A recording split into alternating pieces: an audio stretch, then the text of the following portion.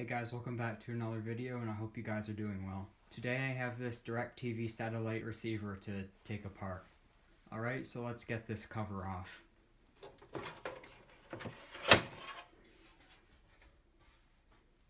So on the right we have our main logic board, and on the left we have our power supply board. Okay, so here's our power supply board. We have the mains input here. So we have our primary side here, which is the side that receives the power from the wall. And we have the secondary side, which supplies the voltages to the rest of the unit. We have a power regulator here. Here's our transformer that is connecting the primary to the secondary side. This has one primary coil that's fed by this primary side here, and it has multiple secondary coils which give out the different voltages that the motherboard requires. And here we have what looks like 2 transistors, a few caps, and 2 inductors. Here on the output connector from the power supply, you can see they've printed all the different output voltages onto the circuit board, so you know what wire is supplying what voltage to the main logic board. Alright, so here's our main logic board. On the back here we have our satellite input that would go connect to your satellite on the outside of your house. So we have our satellite input here, and the data is going to be highly compressed and it needs to be decoded. This chip is responsible for decoding the compressed information and separating the decompressed data into its different TV channels. So the data would still be encrypted from the TV provider.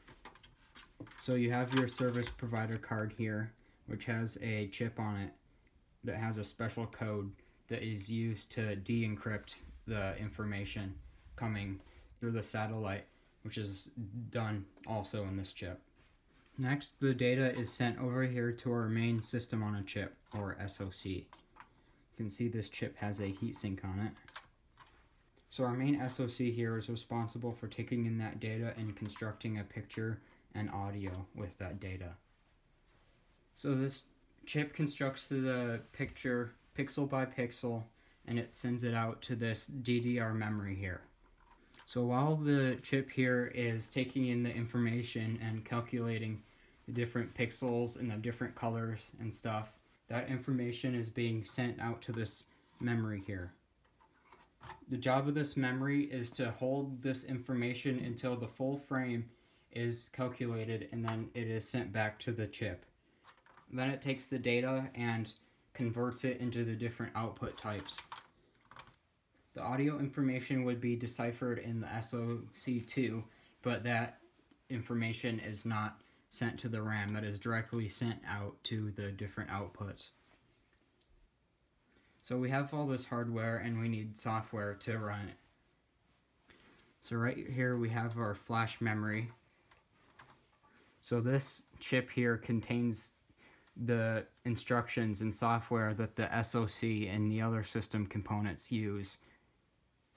Now the data on this chip can be erased and rewritten if there was like a software update and they were fixing a bug or something, and you downloaded new software. It would clear the memory off this chip and rewrite it, and you would have the new software that is not bugged running on the machine now. But there's certain information in this machine that needs to stay there, and it can't be erased and rewritten. And that's what this ROM chip here does. This ROM chip here contains system information that is specific for this one unit, such as the manufacturing date, the model number, the serial number, and stuff like that, that's just for this unit. Okay, now that we understand how that works, we can take out the boards. We have our power supply connector here and our ribbon connector that goes to the front panel. This board has screws in here and screws over here, so let's take those out. Okay, now I'm going to take this board out. Alright, so I've got the board out, and out of curiosity I've taken the heatsink off the main SoC here, revealing a nice copper top Broadcom chip. Here's our other Broadcom chip, the satellite receiver.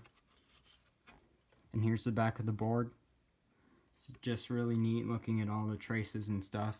You can see all the traces going from the bottom side of the SoC to the memory bank over here. So over here we have the bottom side of our satellite receiver here. And you can see they have this copper structure here with these holes in the board. So what this is for is heat dissipation. Instead of using a heat sink, what they did here was they put holes in the board and they put a copper structure here. Now through every single layer of the board they're going to have this copper structure here, which helps dissipate the heat. Kind of the same way a heat sink would, but it's just kind of built into the board. Okay, so let's take out this power supply board. Alright, so here's our board. You can see on the bottom here they've clearly marked the primary and the secondary side of the power supply. These components here are called opto-isolators, and they isolate the primary side from the secondary side of the power supply board. You can see the inputs here for the primary coils and all the outputs here for the secondary coils.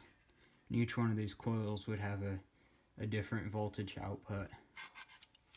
Pretty neat. Alright, so next thing to do is take off this front cover.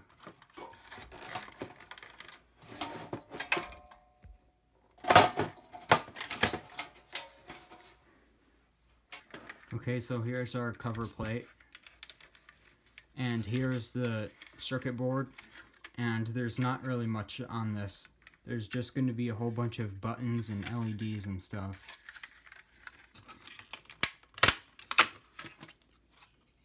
You can see pretty much all that's on here is just buttons.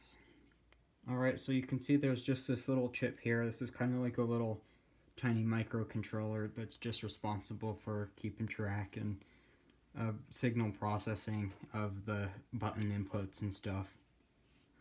And if you look over here for the LED lights here, which indicate what resolution your signal is, they're actually using transistors here to switch the LEDs on and off, which is a neat little detail. Alright guys, so that's about it for this video. Thanks for watching to the very end, and please remember to like, comment, and subscribe to help support my channel.